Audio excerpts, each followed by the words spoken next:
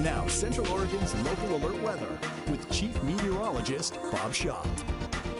21 minutes before the hour on this Tuesday morning, and if you're headed south on 97, just realize that by the time you get to Lava Butte, certainly by Sun River, you're going to be hitting some snow on the roads, and points south from there are going to stay fairly icy, so be careful with that. Most of the rest of our streets are in pretty good shape this morning.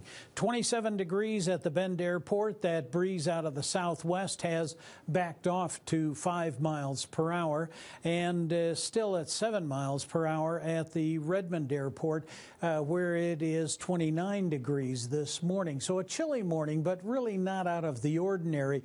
What is out of the ordinary are our daytime highs, and they're going to feel like yesterday. So just be prepared for another blustery, kind of cold day here on the high desert.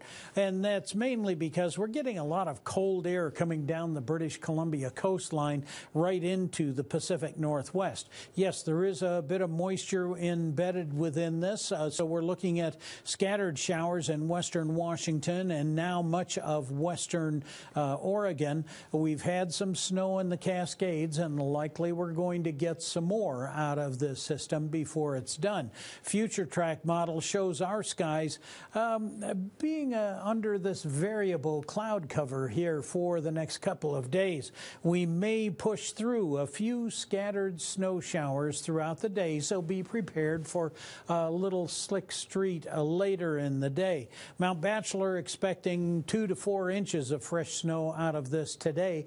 We get a bit of high pressure on Wednesday. It won't clear our skies entirely, but it will give us a little better condition. It'll also introduce a warming trend that will carry us into some very pleasant temperatures. We just have a couple of stormy days to get through. In fact, it looks like we'll cling to a chance of some scattered showers right through our workday on Friday. So the next 2 or 3 days will be a little bit uncomfortable. Scattered through the 20s right now around Central Oregon, and not a great deal of wind.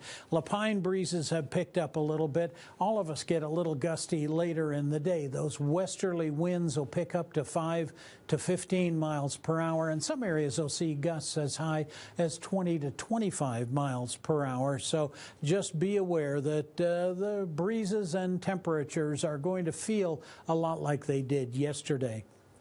Highs will be in the mid-30s to mid-40s. Overnight lows tonight expected to be a little bit colder.